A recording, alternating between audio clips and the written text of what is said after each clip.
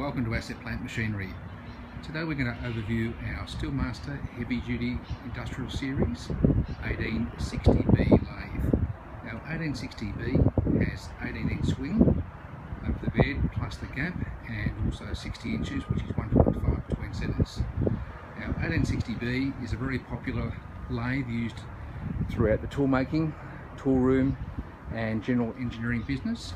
As you can see, it's got a 80mm threaded spindle ball there, and as I said before, with an 18-inch swing, gives you plenty of scope to do all of your engineering machining with ease without being hindered by capacities.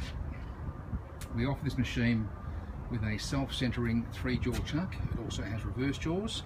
We also have 2 fixed, one large one being fitted now, and there's also a smaller one, and one travelling steady. LED work light is standard on all of our lathes. 2-axis Easson digital readout, and Haas fully universal quick change tool post with 3 holders. Also our tailstock, as you can see there, is calibrated in both metric and imperial, the same as all of our calibrations on our lathes. We have feed stop knockout there. Now our Asset Heavy Duty Industrial Series lathe, as you can see here, has a very heavy duty full cast base which offers rigidity, stability and accuracy all over your machining applications. We've got a covered lead screw for safety, e-stops as we can see there on the controller, the console control.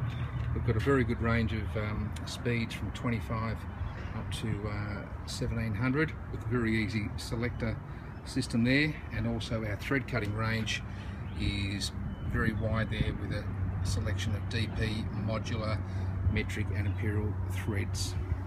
So basically you can cut 99% of all your threads just by using your selector lever there. And with our electrical control cabinet, as you can see there, we've got the schematic just inside the door.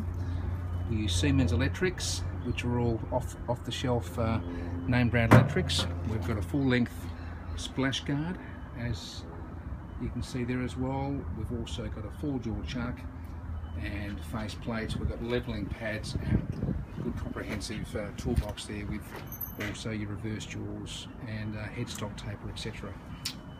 We've got hardened and ground bedways and guideways.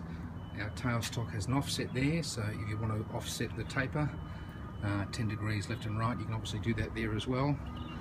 But the overall package here that we offer on our 1860B is a ripper.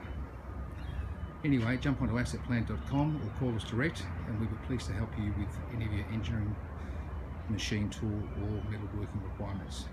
Thanks and have a great day.